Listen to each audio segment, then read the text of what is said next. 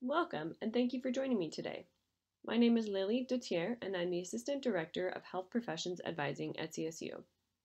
In this video, I'm going to tell you about a new Education Abroad class designed for pre-health students that I taught for the first time right before the pandemic started, in January 2020.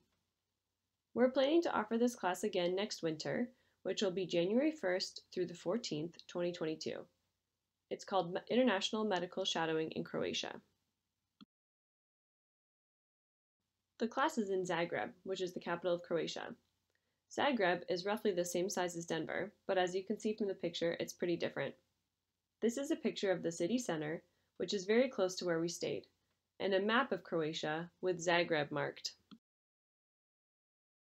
The program is about 2 weeks long, and most of the time is spent shadowing doctors in the Sisters of Charity Hospital.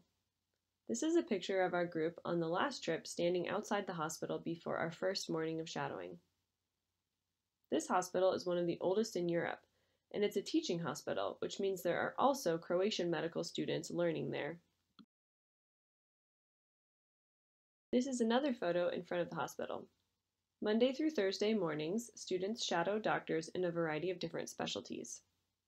Typically, students spend 2 to 3 days in one specialty and then switch to a different one. The specialties listed on the side here are those that we got to shadow last time. Then most afternoons, we have class discussions or lectures and time to share with the class what everybody saw that day.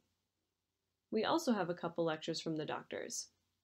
This is a photo of our group with the hospital director, who gave a lecture about the Croatian healthcare system. Some of our discussion topics from the last trip are listed on the slide.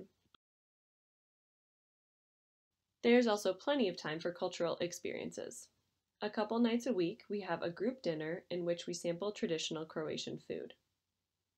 On Friday, we had a cultural excursion in which we made a traditional Croatian meal at a restaurant outside of the city. I don't know if we'll do the same thing again next year or something else equally cool.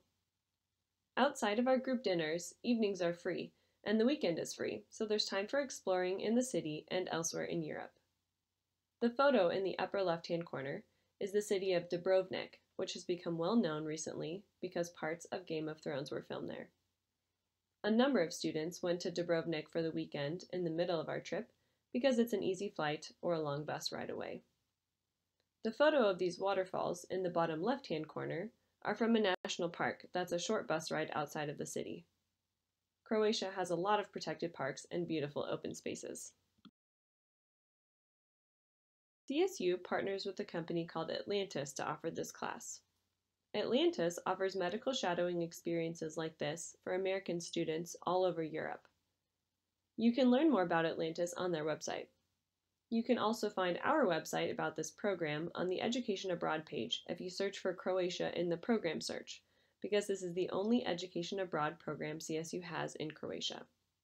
So, if you're interested in the program or have any follow-up questions for me, please check out that website or feel free to email me. Thanks for your time.